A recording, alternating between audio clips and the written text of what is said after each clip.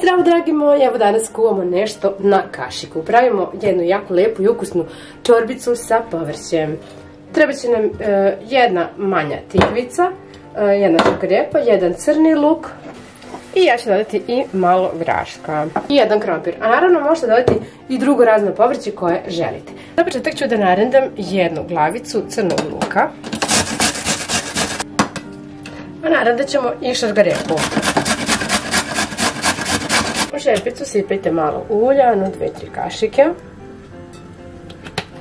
A kada se ulje zagreje, dodat ćemo luk i šargarepu.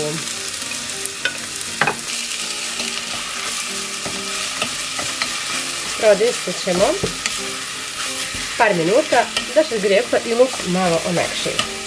Za to vreme ću naseckati krompir na sitne kockice.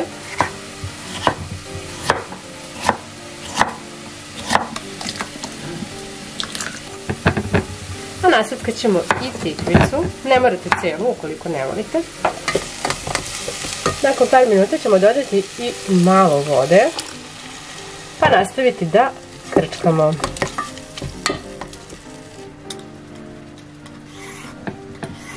Možete i ne morate da rušite tikvicu.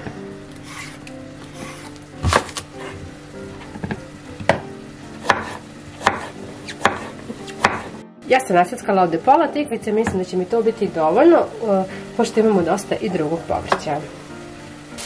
I evo, nakon što se lepo ovo ukrčkalo i omekšalo, dodat ćemo grašak, dodat ćemo tikvicu,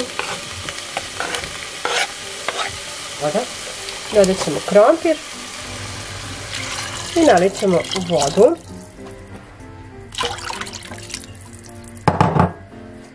Dodat ću jednu kockicu za supu, a možete naravno i suvog začina dodati. A dodat ću i jedan lovorov list. Promešat ćemo sada ovo poklopiti i krčkati. Od trenutka kada je čorbica počela da ključa, kuvala se me nekih pola sata i mislim da je to sasvim dovoljno.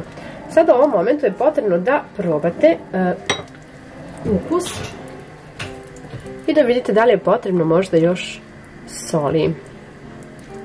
Posoliti po ukusu ili dodati suvog začina. Ova moja kocka nije ni malo slana. Opa. Pa ću ja dodati još začina i promešati. Dodat ću i malo bibera.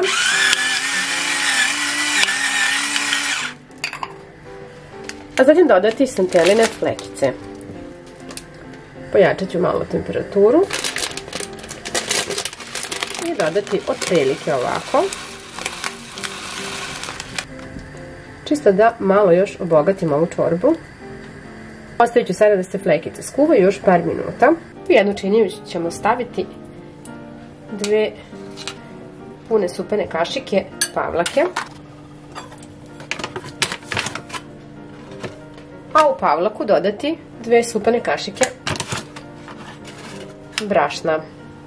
Sve to dobro promešati.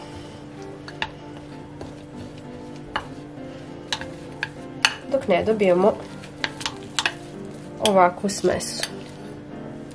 Kada su se flekice skuvale, ugasit ćemo ringlu, uzeti tečnosti, pa sipati u činiju koja se nalazi pavlak. Mešat ćemo ovako. Biće mi lakše uz pomoć mutilice, lakše i brže.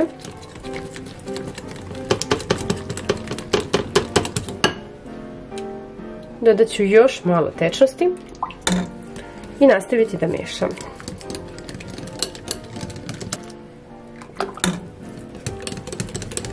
Eto, kad smo dobili ovakvu tečnu smesu, ponovo ćemo da uključimo ringlu, ali da je smanjimo. I da sipamo i mešamo.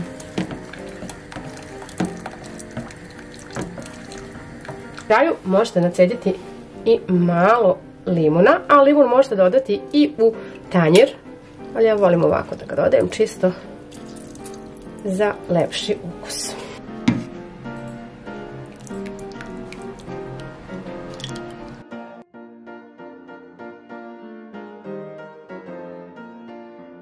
Naravno možete dodati i malo peršuna, kao i još dodatno limun. Ja se nadam da će se dopasti ovaj recept i da ćete uživati u ovoj lepoj, ukusnoj, vitaminskoj čorbi. Do nekog sljedećeg viđenja. Ćao!